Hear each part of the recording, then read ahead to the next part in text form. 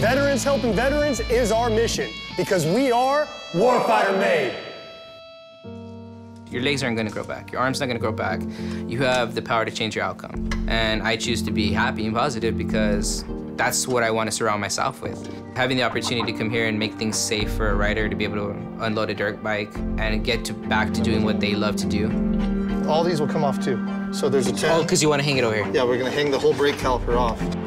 You know, because like our KIA, they gave up their tomorrows for our todays.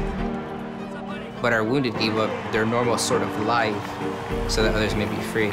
I just want them to get that sort of freedom back too. There's only one thing I ever wanted to be was in the military. I wanted to be just like my dad.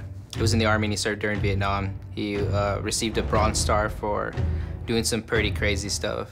I expected to grow up, pride in my country, serving. I thought that would make me a better man, I guess. So graduate boot camp, then I went to SOI, School of Infantry. Graduate from SOI and then I get stationed at 3-5, 3rd Battalion, 5th Marines. Yeah, I mean, training is hard. And I think a lot of people join the Marine Corps under misconceptions that it's like Call of Duty. And then they come to find out that packs actually weigh something and rifles actually weigh something. There is no pause button, there is no reset button. If somebody dies, they're dead.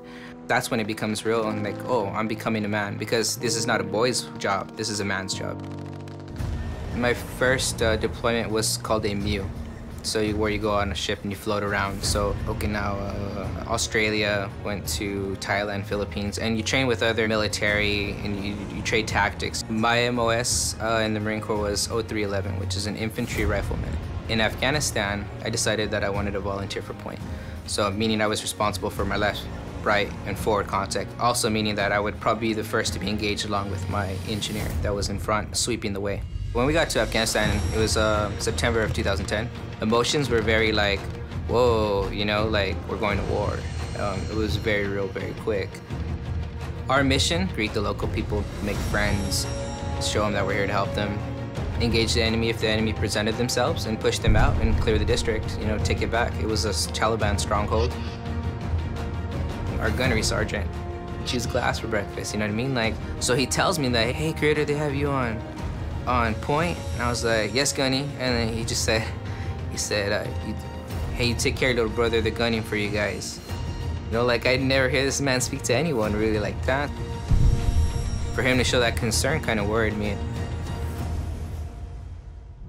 So what we ended up doing was hitting an IED belt around a compound of interest that was an IED making factory.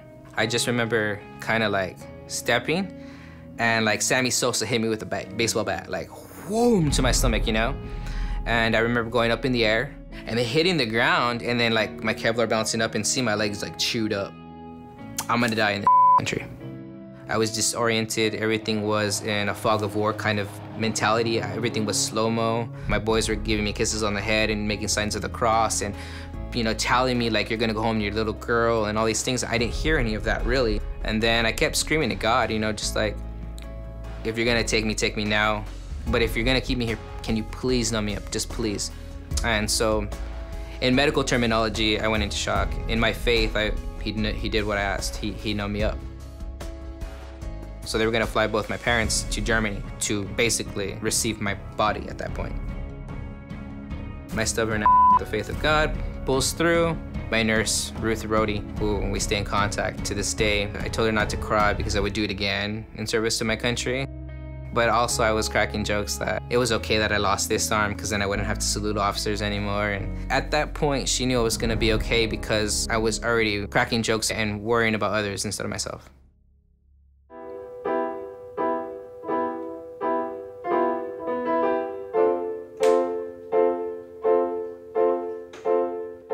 Heavy from the green, instead be a bird and spread your wings. Spread your wings. I've been blessed with a lot of support from the community, from this nation. And I met my wife and she's got the same attitude and she's a driven person.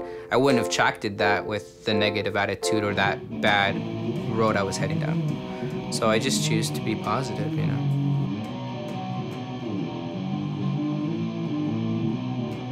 I speak at schools, I speak at churches, I speak to music programs. I'm just really passionate about helping people now because I think that's just the path that God chose for me. Warfighter fits in that mission. It's like one of those things that I believe like I got blessed in the fact that I'm very social. I love attention. And when you see a guy in the corner who just hates the world and doesn't like being social, and then they smile. They go back to their families a little happier. Wives are calling Rob saying, "What'd you do to my husband? He's smiling now." That's what I get a kick out of. If we can make someone stay by just giving him a hug or giving a hard time in a Marine way that kind of like lets him man up a little bit and changes his perspective on it, then it's good.